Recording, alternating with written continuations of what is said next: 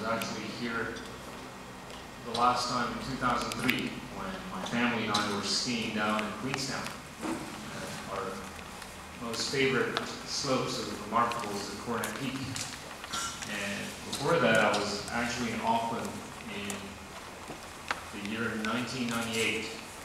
As you know, 1998 was a meaningful year for many countries in Asia by way of the crisis that we all confronted. At that time, I was a banker. I was assigned to do a bit of benchmarking of port activities and port operatorship. So I had the privilege and honor of visiting the Port of Auckland and also the Port of Tauranga. And I remember quite vividly in my car journey from Auckland to Tauranga over about 4.5 hours, I didn't come across any more than 25 cars on the highway. So that was my vivid,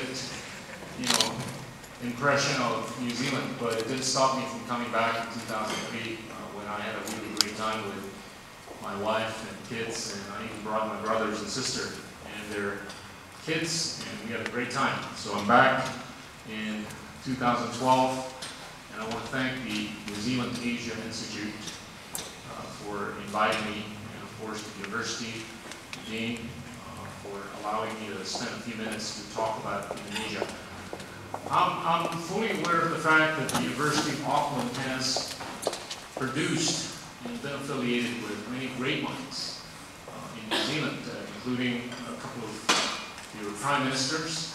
And I know one famous actress who went to this university who acted as the warrior, Xena.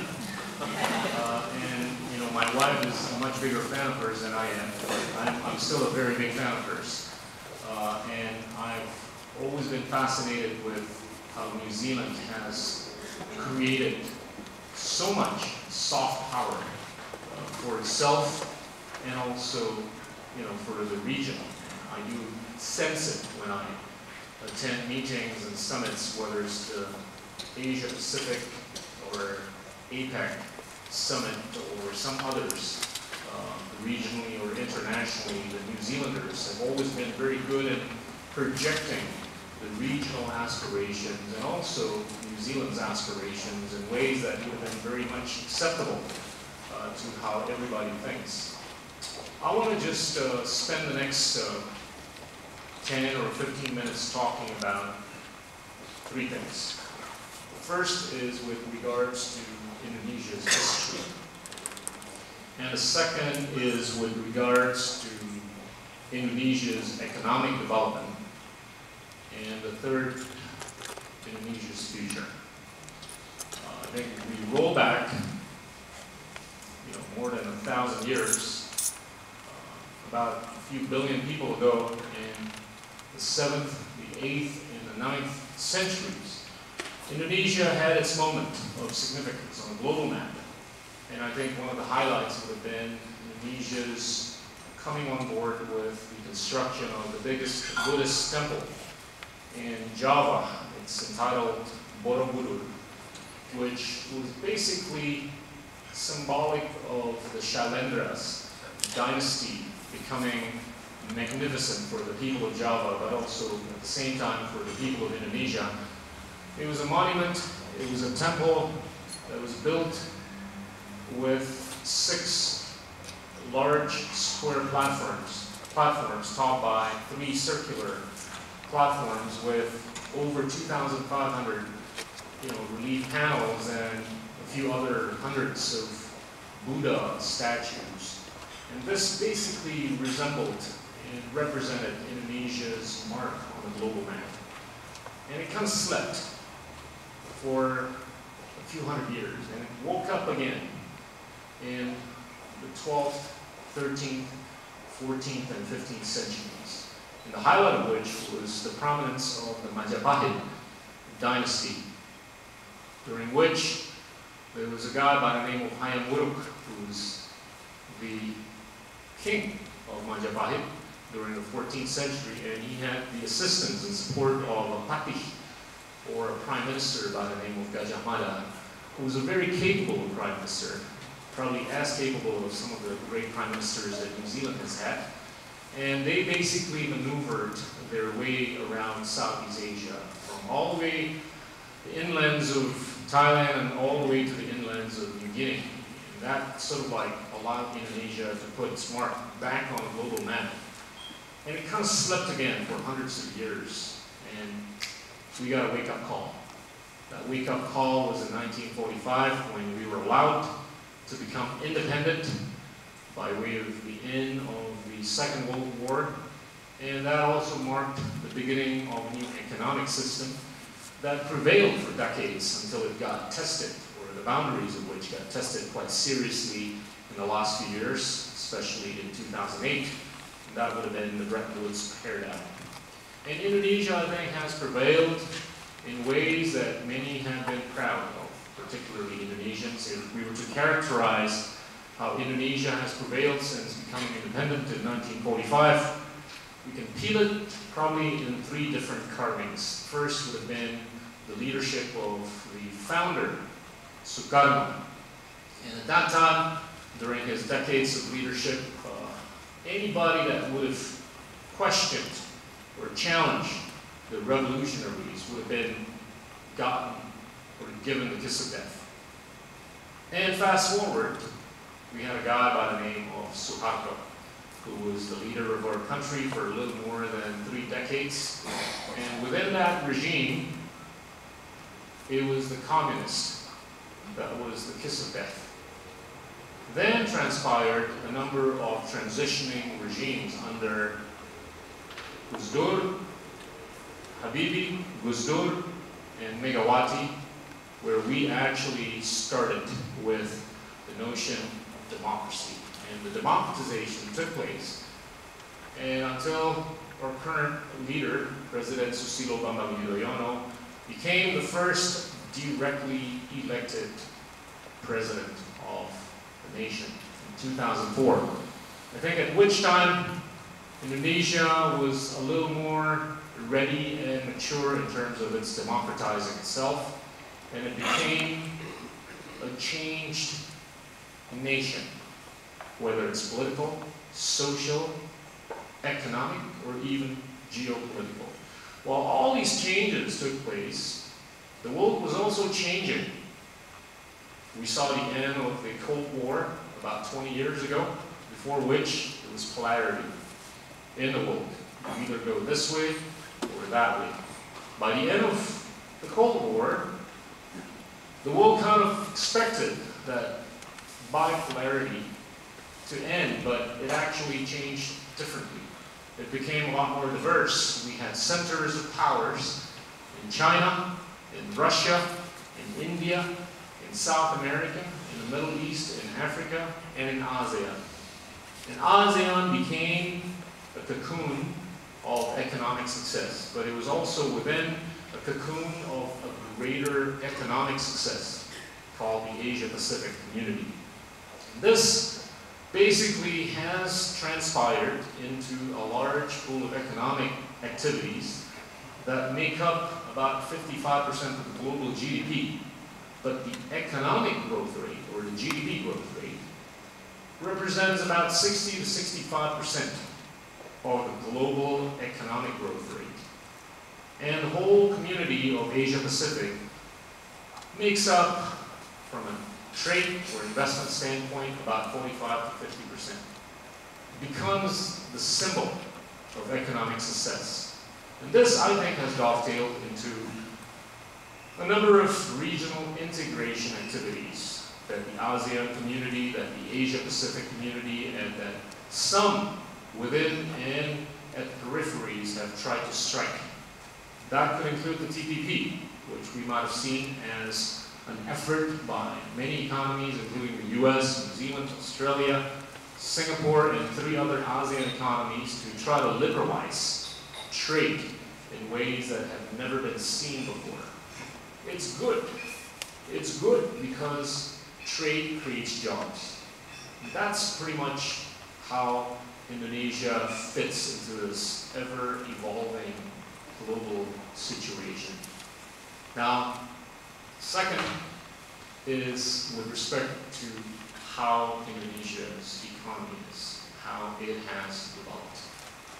Indonesia, by way of its becoming, or having become the third largest democracy, consisting of many Muslim moderates, which make up the biggest Muslim population in the world, I think have tried to put their own mark on the global map. It has become a $1.1 trillion economy, the largest in Southeast Asia, compared to that of Singapore, that of Malaysia being the second and third largest, or third and second largest respectively in Southeast Asia. It has been moving somewhat in the right direction.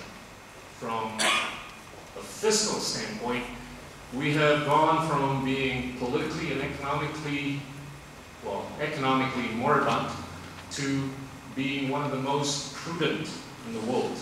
Our fiscal swing has been huge, in our pendulum. We used to have a debt to GDP ratio of close to 100%, but early part of this year, we have a debt to GDP ratio of only 23%. In the next 2 to 3 years, we're likely to further lower that to hopefully less than 20%. It is a fiscal posture that I know many economies would salivate over, would dream for. I'm not talking about the Europeans. And on top of this, from a monetary standpoint, we've also been able to manage inflation in a rather good way. Last year, our inflation was managed at a mere 3.79%, compared to my days as a banker. In 1998, I remember inflation was only around 80%.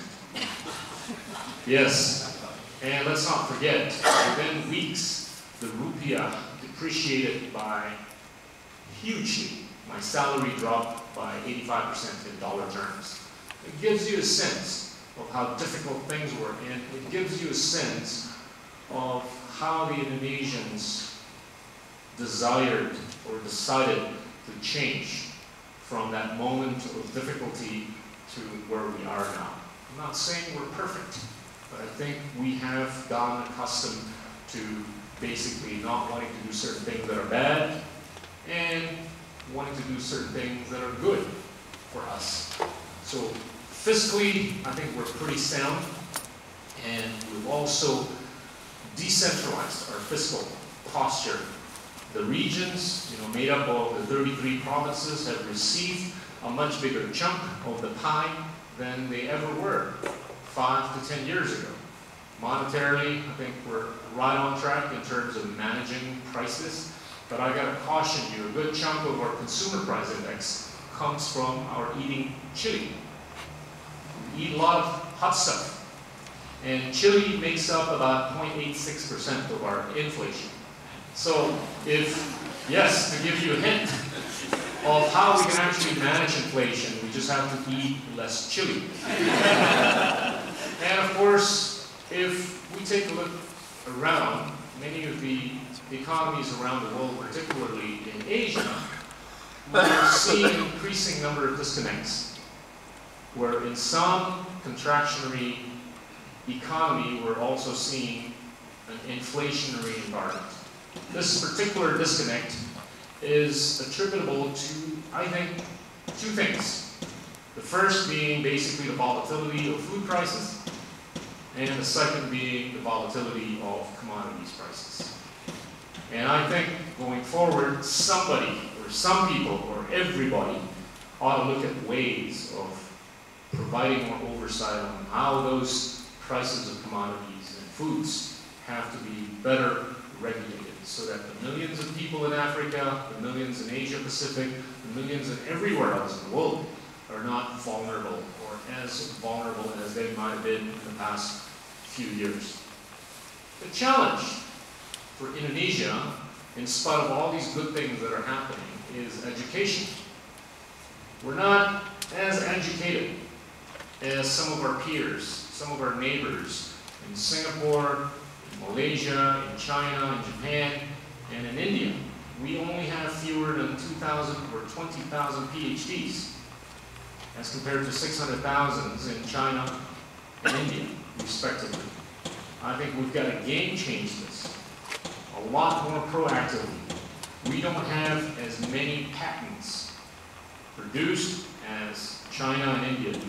We go back to the records of 2010, Indonesia only produced a few more than 5,000 patents, as compared to about 350,000 by China and Japan each. That's staggering. It tells you about where we are on the value chain and where we have to go. Now, where we have to go is very clear, up. We don't want to go down on the value chain. This, I think, has basically dovetailed into some of the policies that we're trying to concoct from an economic standpoint so that Indonesia can have a better future for my kids and grandkids, hopefully. Now, that basically relates to the future, which is the third part of my conversation. The future of Indonesia, I think, is pretty good, barring catastrophic scenarios. If we were to allude to pontifications made by Standard Chartered, or even McKinsey Global Institute, which came out with a report just 4 weeks ago, it's glowing. By the way, we didn't pay them to come out with this report. It's glowing of Indonesia in that Indonesia, being a $1.1 trillion economy, has about 45 million people that are consuming. And I gotta tell you, Indonesia is blessed with the demographic dividends. We're young. 60% of our population are younger than 39 years old. 50% of our population are younger than 29 years old. I always make reference to the fact that we got a bunch of people in Indonesia who are just craving to listen to Jay-Z, Selena Gomez, Lady Gaga, and Justin Bieber. I can't name any Kiwi artists yet, but please feel free to give me some names later so I can modify my speech later. These are kids who are hungry for not just pop culture, but they're hungry for education. And here's the key. Will we have enough money to spend on the right stuff? Yes, we do. Now, we take a look at the reports that have been made by some of these institutions. It tells the story, and it tells the trajectory of Indonesia. It tells of the directionality. If we were to accumulate the GDPs of Indonesia going from 2011 all the way to 2030, going from 1 trillion to about 7 trillion US dollars in 2030, the accumulation of the GDPs roughly is around 50 to 60 trillion US dollars. Huge. It's a lot of cake for any Kiwi to participate. Now, if we take the approach that 60% of that is going to relate to the domestic consumption, we know there's about $36 trillion worth of consumption. That's going to be done in a 20-year period between 2010 or 11 until 2030. Now, if anybody wants to trade with Indonesia or participate in trading involving Indonesia, trade has always been making up about 50% of the GDP, both exports and imports. Exports make up about 26% of the GDP. Imports make up about 24% of the GDP. So 50% of the GDP, or the accumulation of the GDPs in the next 20 years, is about 30 trillion US dollars. Now, how much is investment? If we were to support the trajectory that this economy is going to grow at 5.5% to 6.5% per year, investments or fixed capital formation make up about 30% of the GDP. So we know there's about $18 trillion worth of fixed capital formation that's required in that next 18 to 20 year period for the economy to grow at 5.5% to 6.5%. There's a lot of opportunities, ladies and gentlemen, for everybody. All this is not going to be supported by just Indonesians in Indonesia. All this will have to be supported by everybody around the world. And I think New Zealand presents an opportunity for New Zealand and this is basically the message that I conveyed to your Prime Minister this morning, and the same message that I'm going to be conveying to your Minister of Trade, who's a good friend of mine, Tim Grosser, and we're going to be talking about how we can change this. Now, let's talk about how much money we're going to spend on education. Typically, the budget, or government budget, is about 20% of the GDP. And of that government budget, 20% relates to education.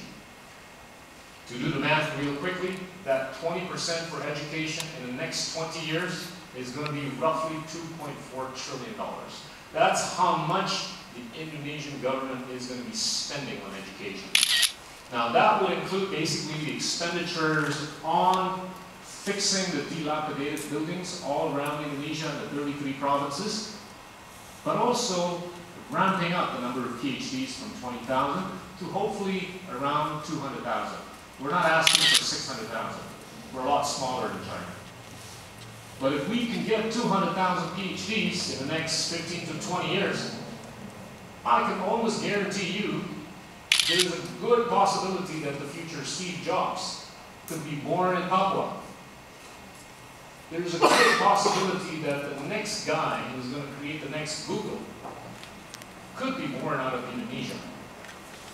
Now, we just got to figure out of these 150 to 200,000 PhDs, how many corresponding numbers for masters and bachelors, and how many we have to slice it up into the different faculties or fields, whether it's social sciences, engineering, or what have you, so that we can actually grow on a much more sustainable basis. I take comfort in the fact that we've got a lot of youth, and the bonus is that Indonesians love to reproduce. At the rate we reproduce, we're going to have the same demographic profile 10 to 15 years from today as we do today. So we've got to make sure that we pump enough vitamins and software into these kids that are going to be born in the next 10 to 20 years. We're going to have to make sure that they go to the University of Auckland. We're going to have to make sure that they eat the right amount of beef and protein and what have you.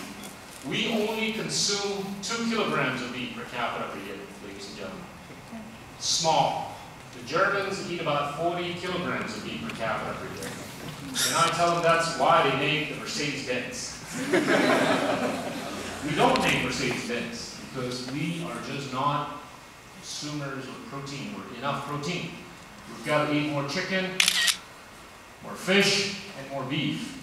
Now let's do the math. If we were to ramp up the consumption of beef on per capita per year basis from 2 kilograms to about 20 to 22 kilograms, we're not trying to be like Germans, just to 20 to 22 kilograms. The price of beef right now is about $7 per kilogram. 22 kilograms times $7 times 250 million people. It's about $35 billion of business per year. It's easy math. As Bill Clinton said, it's the arithmetic.